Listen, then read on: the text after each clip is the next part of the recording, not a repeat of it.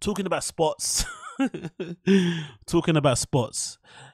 If you ever needed any indication or any idea or any example as to how freaky Ye, formerly known as Kanye West, is, this whole affair of him having his absolute cheeks out on the boat whilst he's getting a bit of sloppy toppy from the wife should tell you everything you need to know.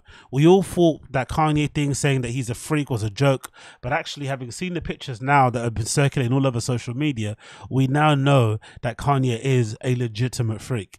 Imagine being Kanye, right? One of the most famous people in the world, even though he's in far-flung Italy somewhere where most likely they don't have the issue of paparazzi that they have probably in America and whatnot, and maybe even in the UK. You'd imagine if you're Ye, you're still going to get papped. You're still going to get people following you around. It's still going to be happening. So to be that person, go to Italy thinking you're going to be incognito and then deciding, hey, wifey, would you mind giving me a bit of sloppy toppy on the boat whilst the paps are around and other boats are passing you by, is some freaky ass shit. Like, he is into some freaky ass shit. Yeah, he is. But, you know, maybe there is something in being on a boat and getting some sloppy toppy from the wife. I personally, I don't know if I'm a prude in this regard, but I think there should be some level of decorum when it comes to it being your wife. You know, I think if it's some slosh or some slozzer or some fucking streetwear fucking lot lizard somewhere that you meet and you want to finger blast them in the queue as you're about to head into Supreme, fair enough. But I think, you know, doing that publicly with your wife is a little bit mad, especially at his age, especially considering he's got like 500 kids and shit. It's a bit weird, you know, it's a little bit strange. That's the only thing I'd say. But I'll also give him a bly and I'll say to him, I don't think he was getting sloppy toppy. That's what I'm going to say. I don't think he was getting sloppy toppy. I think maybe he was sitting down and, you know, when you get a bit older, you don't have good spatial awareness. So maybe, yeah, he didn't notice that he's, you know, his fucking trousers were all the way down. You can see his arse cheeks. Maybe he didn't notice that. And his wife was just resting her arms inside his legs. She kind of looks like she's doing something here, right? Looks like she's grabbing the back of her head or the back, you know, or something else. She's maybe looking for a handle to hold on to. I'm not too sure. But maybe this is very, you know, this is very it's a chill thing that just got caught at a bad angle. You know, sometimes when you catch people at, you know, I think there's a meme I saw on Twitter the other day of this clip of a guy running down the street, and I think the voiceover said it's all about the angle or something. And in one clip, the guy's running, and it looks like he's running and trying to run into this woman that he wants to steal something from. Then for another clip, it looks like he's going to run after somebody who's further down the road with a suitcase. Then another clip, it looks like, for another angle, sorry, it looks like he's going to steal the person's suitcase. Then for another angle, you can see that he's trying to push the guy out of the way because some bricks are going to fall on his head. So it's all about angles. Sometimes angles can give you a different idea of what's going on. So I think this might be one of those things. This might be one of those situations where the angle makes it look a bit more risque than what it was. But considering that Ye and Bianca Censori have been out around in Italy, gallivanting around the streets, you know, her basically wearing next to nothing and him walking around the streets barefooted, I'm not surprised this type of stuff is happening, to be fair. I just think, for me personally, if that person's your wife, I think this sort of freaky shit you do when you're caught in. But then once this person's your wife, I don't know, finger blasting your wife somewhere in the cinema, or like, you know, getting sloppy toppy in the car park before your kids come out of school, is a bit crazy, you know? I think if that's someone that you don't really know too well, it's all well and good. But I think if that's your wife, it seems a little bit nuts personally. But again, I could be wrong, you know, I could be the one talking out my ass here. But thankfully, we got some blurred pictures here. We got some pictures of Kanye bending over, giving his wifey a little bit of a kiss there. We continue on. We got them again. You know, she doesn't look, because I don't know, maybe I watched too many flipping, you know, adult movies, but she doesn't look like she's got that crying, you know those ladies that do those adult entertainment movies when they got mascara, it looks like it's all kind of leaking down their face after they, you know, after they participate in some of those adult activities. She doesn't look disheveled. Her hair looks in place, you know, everything else around her mouth looks pretty much where it should be. So I don't think anything happened. I just think they were, you know, doing crazy, because there's a window right there too. So I don't think Ye would have been dumb enough to do that on a boat with a window right here. There's a window on the boat right here that you can kind of see everything's happening with. But maybe something was going on. I don't know. But look at this angle. This angle's hilarious. It's him bending over to talk to her or whatever he's doing, and then there's scores of tourists on the boat behind him taking pictures.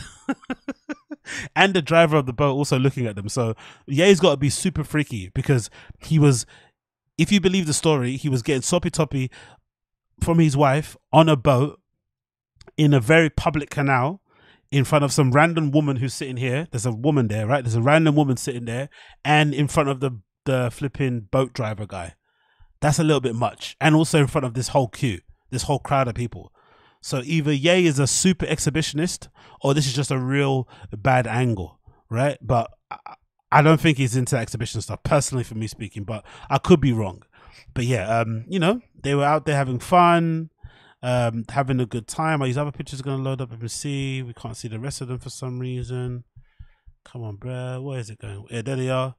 They were having a good time, gallivanting around town. I love Ye's outfit, actually. I like that he's oscillating between having bare feet and also wearing black socks, because I guess he's into this whole like minimalist, not wearing shoes thing. And I like that he's wearing all black every single day with just a blazer and no t-shirt and stuff, and these big yoga type pants, whatever he's got on, and obviously putting the t-shirt over his face like a mask. That's pretty cool.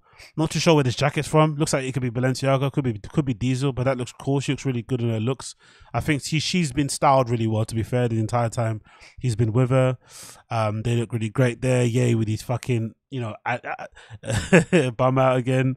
There's the other lady that's been traveling around with them in Italy. I don't really know who she is. Again, another picture of them behind on the boat, and then Ye again with that sick Jesus piece. That Jesus piece I'm loving though.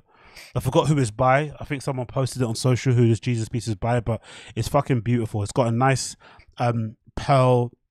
pearly looking necklace, and then I think the Jesus piece is made out of silver and white diamonds and stuff. It looks absolutely incredible.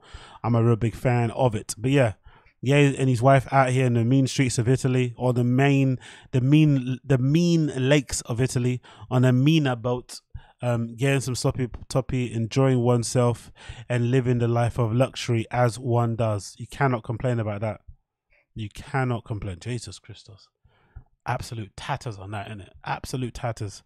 But yeah. And then we got another picture here, of course, of them leaving the Balenciaga store in Florence. Ye's definitely pushing this whole no shoes thing, which I'm a big fan of, because I think I mentioned it before in the pod. There was a time in my life when I did adopt this as well as a sort of as a practice, I guess, where I think the reason why is because I was reading this book called Supple Leopard by Kelly Starrett.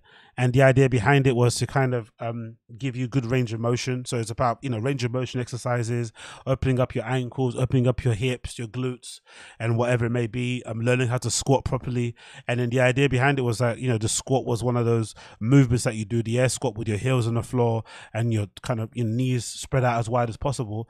That was one movement you could do that would kind of transfer to different type of movements. So it would then make you an efficient runner. It'd make you an efficient jumper. You could press, you could push, pull, whatever, all through the basis of just being able to kind of squat properly. And there was a bit of the program on the Supple Leopard, if you read it, where I think it kind of advocates for reclaiming your feet. And the idea behind it is that in that Kelly Starrett book is that when we put our feet in like modern day shoes, they're usually elevated. So your feet don't get a chance to sort of like calcify and to, most importantly, have an arch, right, on the instep. And that's something I used to suffer from because I was quite flat-footed before I used to read that book. And obviously when I used to run a lot, being flat-footed, having no arch, and then running like 20 miles a week, when I'd finish, I'd get these horrible sharp pains of tendonitis, I think it's called. What's it called? Tendonitis, I think it's called. Tendonitis, when you get the sharp pain at the bottom of the feet. And usually that bottom of the feet pain, it comes from like, there's like these tendons in your foot that kind of form like a triangle.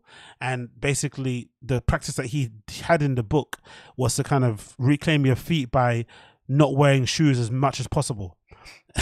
Brandon saying it was gout, and it wasn't gout. You not wearing your shoes as much as possible.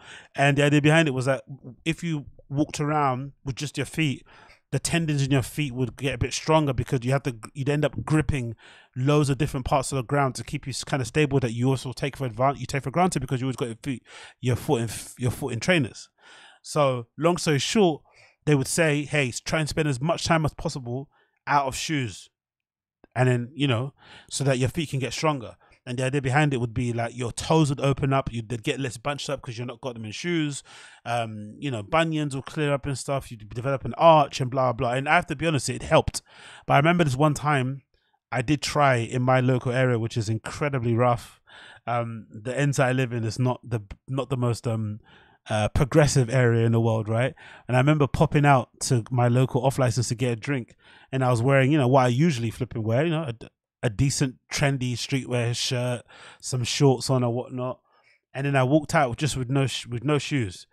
And the reaction I got from people looking at me, like, it's interesting what not wearing shoes does to people's perception of you. Just not, you know, you could wear everything on top. Like, for instance, Kanye's outfit here could be worth 10 grand. This all black outfit, it could be worth 5 grand. It could be all designer. But just the fact that he's got no shoes on, people immediately think you're some sort of like crackhead, that you've got some sort of issues, that you need some help, that you're struggling, whatever. People immediately think that. There's something about showing your feet, especially in the city. People just don't like it. It just comes across a bit weird. It doesn't resonate well. So I remember just having that feeling of like, I wouldn't even say it was shame. You just felt like people were taking pity on you. People were concerned. People were maybe mocking you. But it definitely didn't feel good. Let me tell you that. So I tried it once, and I just kind of stopped. And then what I ended up doing going forward as like a middle ground, I did what they kind of prescribed in the book, where I just basically went and bought 0 drop shoes.